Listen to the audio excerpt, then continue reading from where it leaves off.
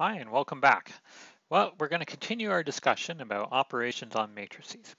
And we're going to look at, in this short little part of the video, three operations: the transpose, sum and scalars, and multiplication of matrices. Now, transpose is probably the easiest of them.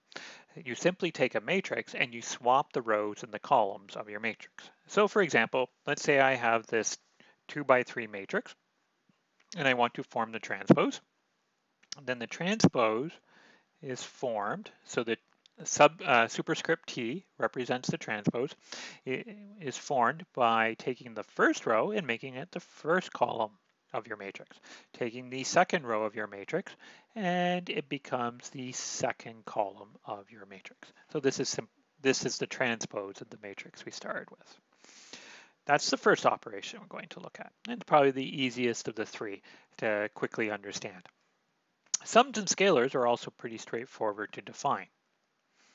In this situation, you have two matrices, and it's important that they have the same size in order to define addition. Now, you have your two matrices, A and B, and you want to add your two matrices together. And what you do, the sum of them, is just you add entries. Entries in the same spot get added together. So let me make this a little clearer. What you're doing is you add the ijth. That's a little messy. Let me rewrite that. It's clearer for your notes. Add the ijth entries, and we'll make this clearer in a second with an example. And we can also do scalar multiplication. So here I'm taking a matrix and I'm multiplying it by a scalar. So R is a real number. And what we're doing is we're multiply all entries by R. So as a simple example here, I have two matrices of the same size. They're both 2 by 2 matrices. In fact, they're square matrices. So A plus B is formed by now looking at each spot and then adding the entries together. So 1 plus minus 1 gives me 0. 1 plus 0 gives me 1. 2 plus 1 gives me 3. And 2 plus 2 gives me 4. So there I have the sum of the two matrices. And let's say I want to multiply matrix A by 3. So that just means that I'm scaling every entry in my matrix by 3. So I get 3, 3, 6, and 6.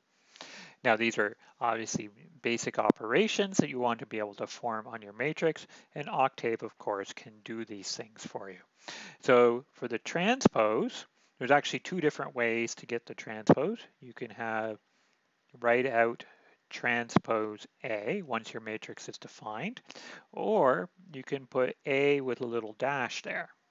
Okay, so these are two ways to find the transpose, and we'll exhibit this in a second. And for addition, it's straightforward. You would just have A plus B. You just use the regular addition. And for multiplication, you should have R times A, where you have to put the asterisks there.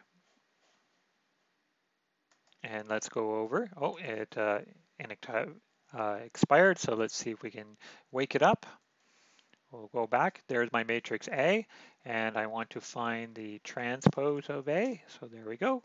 And just so you can see, this is another way of capturing the transpose where we do A and then we put a little quote mark beside it. So there we have that. And let's just kind of repeat the two examples that we did on the slide. So here back in my notes there, my first matrix was this matrix with 1, 1 in the first row, 2, 2 in the second row, and my matrix B was minus 1, 0, 1, 2. There we go, and then I just want to add the two matrices. There we go, it's the sum of the two matrices. I just wrote A plus B, and let's say I want to multiply every entry in my matrix A by 3. I just go 3 times A, and that's how I do my operations. So those are two of the three, whoops, you didn't want to see that. Those are two of the three operations. Now the other operation we want to look at is multiplication. Okay, so let's go over to the next page here where I've started writing out some of the details of multiplication. So how should you multiply two matrices together? Well, first of all, you need matrices of the right size.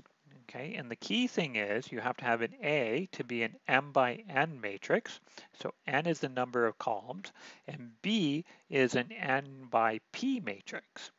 Okay, and the key point is that this has to be the same number. So the number of columns in the first matrix has to be equal to the number of rows in the second matrix. And once we do that, once we have two matrices that satisfy this relationship, we can define the product. We can take, in the product, A times B is now going to be an M by P matrix. So these are this guy right here and this guy right here. That's where the M and P come from, with the ijth entry given by the following form. So AI1 Bij plus AI2 times B2J, all the way down to AIN up to BNJ. Now this formula at first glance is a little hard to visualize and see what's going on. So I always find that the following picture helps. So I'm going to draw my matrix A. So here is my matrix A, and we're just going to kind of capture what's happening in row I. So in row I, we have AI1, AI2, up to AIN. So remember that this is an M by N matrix. So we have N columns. And then we have my matrix B beside it. This is the thing that we're going to be multiplying. So this is my matrix B, and this is an N by P matrix. And what I'm going to be looking at is column J. And in column J, I'm going to have B1J, P2J, all the way down to BNJ. So of course, the N should be here in the first index because that's how many rows that we have.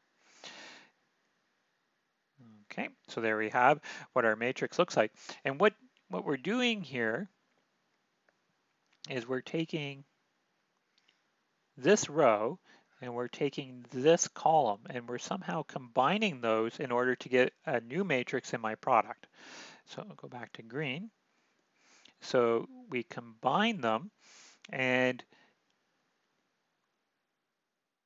in row I of the new matrix, so this is my matrix A times B, and in column J, I'm going to have a new value. So it's going to be this guy right here, the square part. And what is that going to be? It's going to be equal to this formula right here. And the way to think about it is you're taking row I and column J, because the number of columns is equal to the number of rows, there's the same number of numbers in the blue box. And what you're doing is you're pairing the first two and you're multiplying them together, right? AI1 times B1J, that's this term.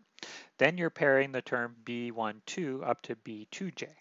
So you're pairing those together and multiplying them. So you pair this one with this one, pair this one with this one, pair this one with the next one, all the way down to BA1N gets paired with BNJ, and you're multiplying.